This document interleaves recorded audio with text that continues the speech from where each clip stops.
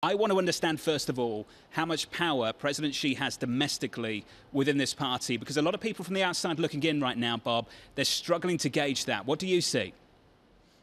Well, there have been three powerful leaders of that level since the founding of the People's Republic. One was clearly Mao Zedong, the other was Deng Xiaoping, and the third is Xi Jinping.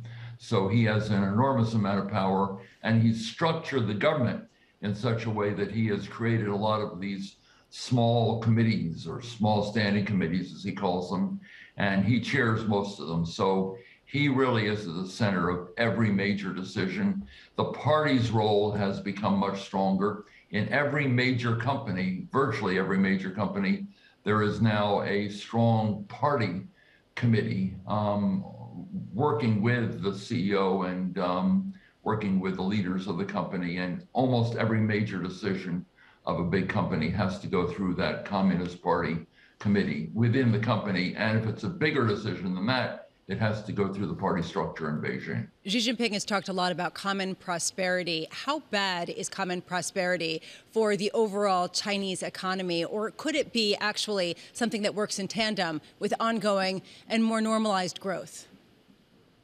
Well, that's the point. There are two reasons for this notion of common prosperity. One is that they are, over a period of time, going to be running short on workers, as we are in some sectors. And so as a result, they have to bring in people from the countryside to the cities so they can get jobs. They have to resettle them. And those people tend to earn a lot more in the cities than they did in the farm areas.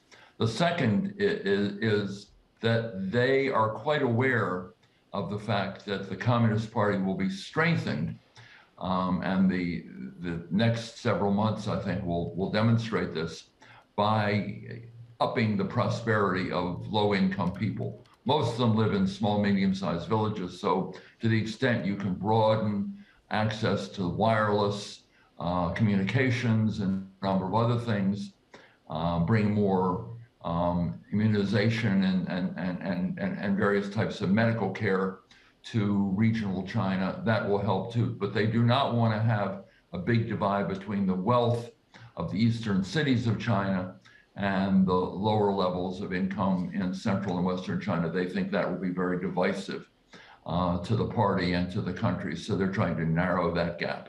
Bob, what does this mean for China's role as the factory to the world if wages have to go up, if people are moving to cities and looking to be paid a lot more than they have been in the past? Well, it certainly will raise the price of goods that the Chinese produce, and that will add to inflationary pressures both in China and in the countries that China supplies. The other thing that it will do is raise the price, in particular, of housing in China, because in China now they have these things called hukou, which are little groups within each village or each community in the big cities, and they have limited the number of people coming in. When you get more and more people coming in, they're going to be buying more apartments. So you're going to see prices go up in the real estate sector as well. That affects Chinese, not us. But in general, the price levels of Chinese supplies to the United States will go up as a result of this.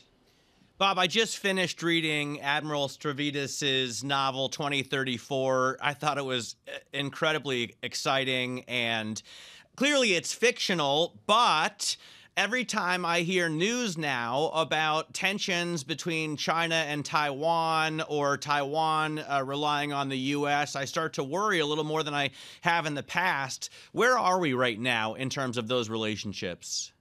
Well, Jim Stavridis is a very old friend. I went to Fletcher. He was dean of Fletcher. We've been friends for decades. This is a guy who is writing fiction, but has a really firm basis in reality because of his knowledge, and he has, particularly being a naval admiral, a lot of experience in the Pacific Basin. There clearly are tensions rising between China and Taiwan. Xi Jinping has been talking more and more about unification.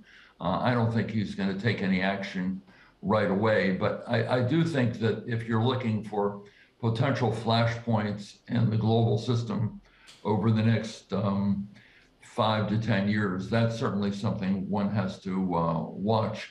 And the United States has to figure out how it's going to play that as well. The United States has said it would provide Taiwan with equipment that it needs to defend itself if there were more tensions there and things got hotter.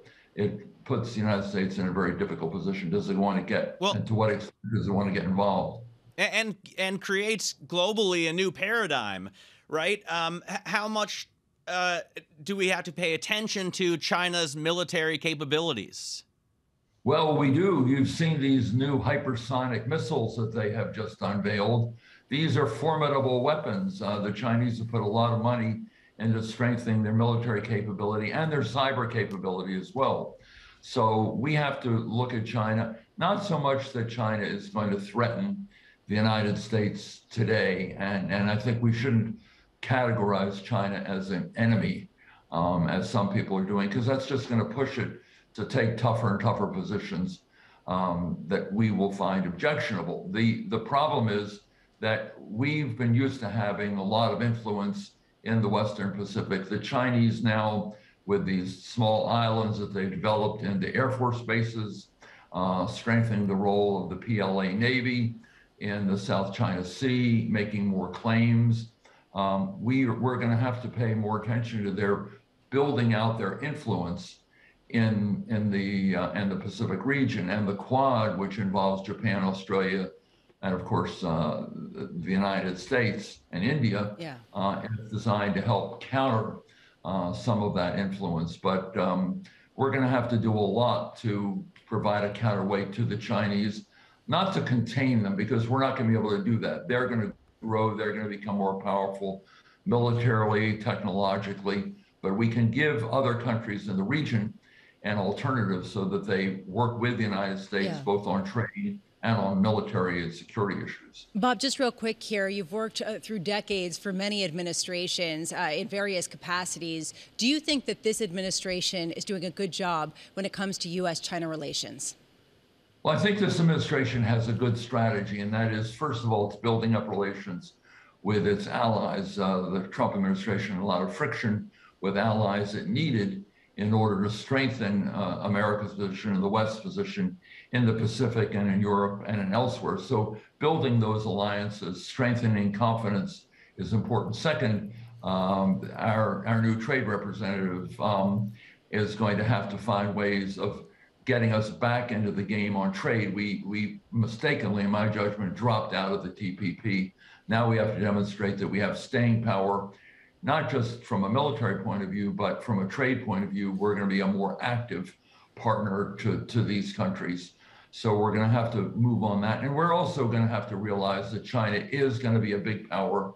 It's going to be with us for a long time, and figure out some framework for working with China on climate issues, on potentially future pandemics, making sure the international financial system works well, particularly when all this debt that's been accumulated over the last several years has to get paid off by emerging economies. So we're going to have to figure out how to work with the Chinese. They're building alliances, relationships, friendships that support us and that we support is, I think, the first step in the process. Second, finding areas where we do have common interests.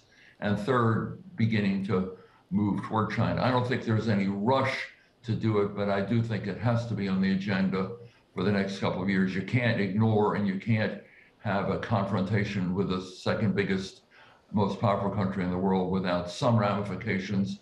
And if it doesn't work, and if there's a confrontation, then it's really a weakening for both sides. It's harmful to the United States. It's mutually assured disruption for us and for China.